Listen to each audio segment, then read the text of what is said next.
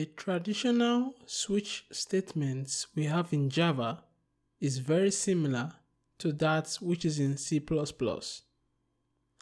In recent Java releases such as JDK 11, 12 and 13, there has been some cool updates to the way we use switch keyword in Java. We are going to work with a sample code which asks the user to input the name of a country, and then the program prints out the main language spoken in that country. So for example, if I put Nigeria, it should write English. The issue with switch statements is that if I remove the break statement, it will jump to the next case. In this current example, when I remove the break statement for Nigeria, even though the language is supposed to be English, it printed out French. If I also remove the break statement for Cameroon and I write Nigeria, it will end up printing German because there is no break statement in the case Nigeria and Cameroon.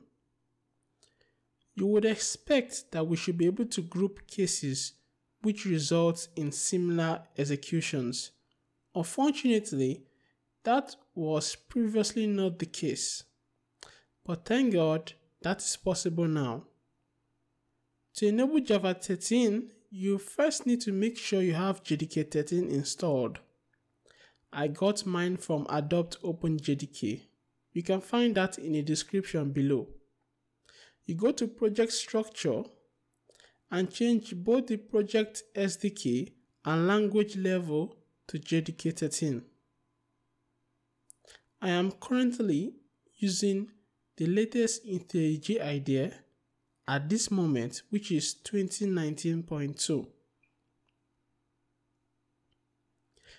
In order to make your switch statements more concise and easy to read, you can use the new arrow syntax. You do not need to include break statements after each case. With this, you can still have multiple values per case. With this arrow syntax, your code looks simpler and more pleasing to the eyes. So far, we have been dealing with switch statements, which run some code depending on the case. There is a new functionality which is called switch expression. This will return a value based on the cases.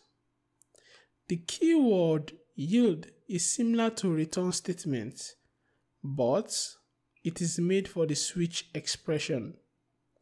A yield terminates the switch expression, so you don't need a break statement after it. So you have switch statements and switch expressions. You don't use yield in switch statements, and you don't use break in switch expressions.